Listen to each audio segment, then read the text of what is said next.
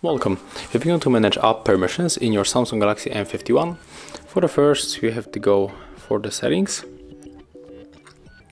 tap on the apps right here, click on this right upper corner on the three dots and choose the permission manager. And right now we can enter the location. So here, if you want to grant the permission to the location for any of these denied apps, you have to pick one of them.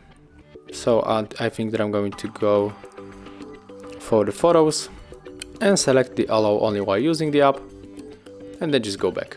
And as you can see, here it is our Google Photos. Thank you guys for watching, leave thumbs ups, comments and subscribe to our channel.